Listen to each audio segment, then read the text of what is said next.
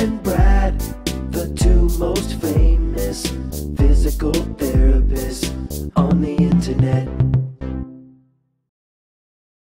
Hi folks, I'm Bob Schrupp, physical therapist. Brad Heineck, physical therapist. Together we are the most famous physical therapists on the internet. In our opinion, and of we're course. always ready Bob. to go, Brad. We're Yeah, always ready to go. we are spot on. Today we're going to talk about quadriceps tendonitis or tear, the single best treatment you can do yourself. This is an updated video. We actually did this in the past, and we're going to do a better job now because Absolutely. we're smarter and better, right? Well, say no more, Bob. By the way, if you're new to our channel, please take a second to subscribe to us. We provide videos how to stay healthy, fit, pain-free, and we upload every day. Also, go to bobandbrad.com because we're doing a huge giveaway. Just go to the giveaway section. We're giving away a Sleepovation mattress. This is just a sample of the mattress. And it obviously comes with a cover too, Brad. Yeah, and it's full-size bed. Yeah, full size, whatever size you need. And it's got 700 tiny individual mattresses. Right. Makes it very comfortable. Brad and I can both attest to this. We love them. They'll also give away a couple pillows. And this pillow actually has springs in it. Yeah, that's a very unique thing about that. And you can't tell it's in it when it's together, but we just did that so you'd prove it. You know, we could pull one out. You got rid of your sign too fast. You can go to Facebook, and it'll be pinned to the top of the page, the contest that is. You can go to TikTok, Twitter, or Instagram if you want a 60-second version of our program. There you go. Each day. Each day, each and every day. Yeah, we don't take vacations, Bob. Well, at least on the videos. Yeah. So, Bob, we want to talk about quadriceps, one of the largest muscle groups. They all work together pretty much in our bodies, right here in our thigh. And those can, get strained. They can have a tear, micro tear. That's what we're going to talk about. So I could actually be the poster child for this video, Brad, okay, because I had tendonitis on both quadriceps, and it was from lunges. I was doing them right, but I did them too, I advanced them too quickly. And I had trouble with this for a long period of time. I don't think you were doing them right, Bob. I was doing them right. I know, I'm just kidding. At my age, these things happen. Where are we going now? Now we want to talk about where these quadriceps are. Sounds good. We're going to get Sam over here. And because where the muscle actually attaches on both ends can be really helpful to know as far as how we're going to treat this. Now, if we look at these red marks on the femur, that's where 3 of the muscles actually attaches on the femur, and then there's one rectus, the rectus femoris, which actually connects up to the pelvis right at that point. So it actually flexes the hip too. Yep. So it's a biarticulate muscle. We don't want to bore you though. But the thing that I want to make a point is all 4 of these muscles come down, and all 4 of them actually connect to the kneecap.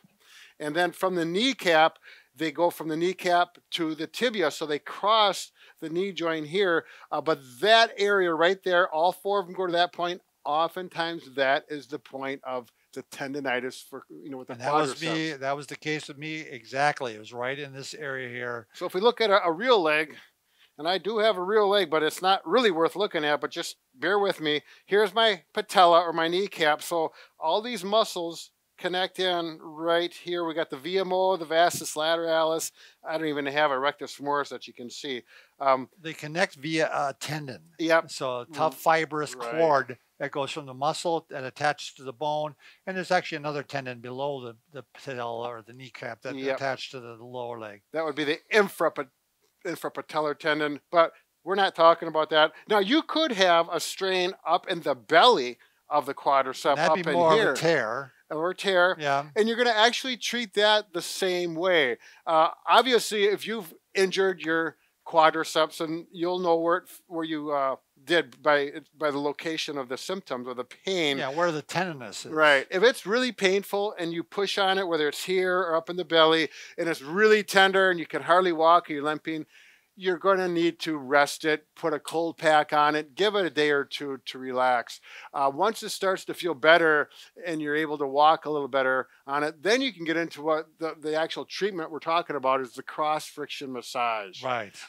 This is no magical treatment that just came out. Dr. Syriax came up with this decades ago. Right. He's long gone. Yeah. He's been gone for 30 years, I think. So again, let's assume that the pain is down here by the patella or the kneecap, And, you know, that's commonplace. The fibers of the muscle and as well as the tendon go this direction. So we're going to go on this area, find that painful spot, and if you can push on it, and we're going to go across the fibers this direction. If you can move back and forth across there. Now, you could use both hands or your fingers like this. Now, if you push down in it, we're not going to go superficial on the skin. We're going to push into those fibers. What we're going to do is break up the scar tissue that's starting to heal as it's getting better, and we're going to make that scar tissue heal up in a healthy, strong manner. Right. Right. And we're not going to get into a lot of detail on that. You also get more blood flow to the area, which helps it heal faster. Exactly. Now, if this is a painful spot and you go over it and it's like, oh my God, that really hurts yet, hold off on it. You may want to just work, you can work above it. You could go below it, but you're getting into the kneecap. You're not going to massage your kneecap. But you can get up above it and let these muscles relax. Get the muscles to relax. That takes pressure off of the injured site as well. And you can do this throughout the day because this is a difficult massage to do. Yeah. With your hands. Exactly. I mean, they fatigue and they just don't really get into the muscle because this is a big, heavy muscle. Right. One of your biggest muscles that you have. Let's say you've got that injured spot there and you start to go on it. It hurts. But now I want you to pay attention. If after about 15 to 30 seconds, it starts to feel, oh, it doesn't hurt so much anymore. It actually feels kind of good, or it feels kind of numbish. Then you're gold, and then you're going to keep working that. That's the key to this. Yep. Is that if you do this and it starts hurting worse and worse and worse, it's too flared up yet. Yep. You're going to want to go ahead and back off, maybe ice it some more. But if you're able to tolerate this and it actually starts to improve, like Brad said, this is the exercise or the massage for you.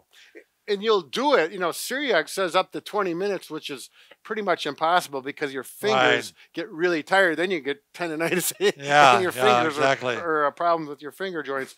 But you can do this until your fingers get tired, give it a break, and then come back a few hours later and do it again. Now, again, I had a personal experience with this. Sure. Brad. So I was doing that. Yep. And I was also doing eccentric strengthening. Sure. That's supposed to help it.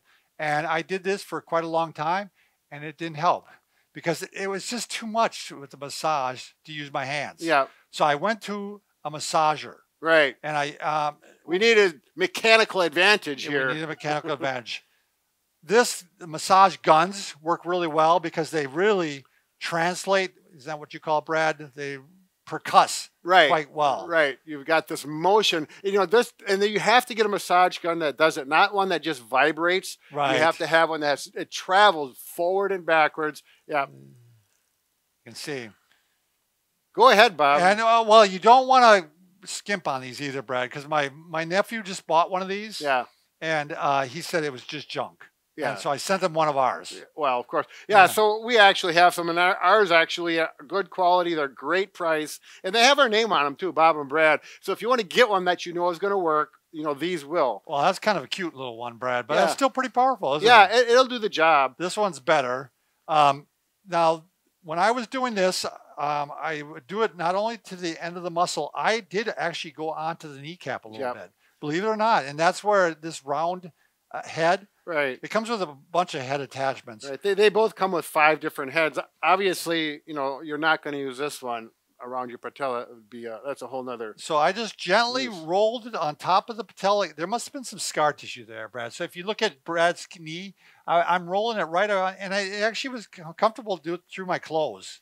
Now, see, now these travel this way, and we're doing it sideways for a reason, because if we went up and down... Look at it bumping on mine, Brad. And it's actually pretty painful. So that's just what, you know, you would do that if it was up in the muscle belly. Yeah, then you can hit... Then you may go that direction. But we're going to go sideways and get that cross friction benefit over that tendon, and it's not going to irritate the patella. And again, now if this makes your pain worse, don't do it. I mean, if you do it on the, hit the top of the kneecap and it, but it felt so good to me. I'm kidding you, Brad.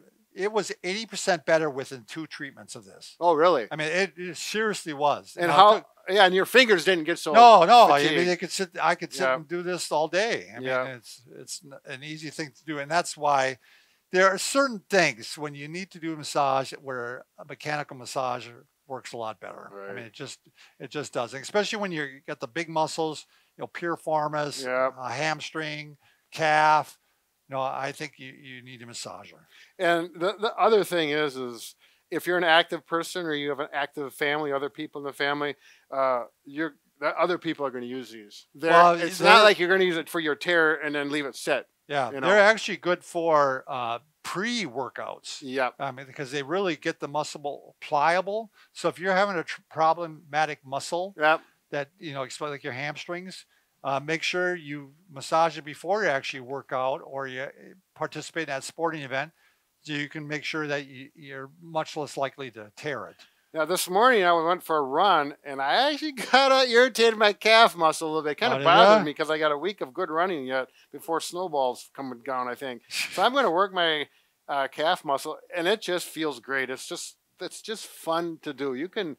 I bet you everybody loves watching us use this thing.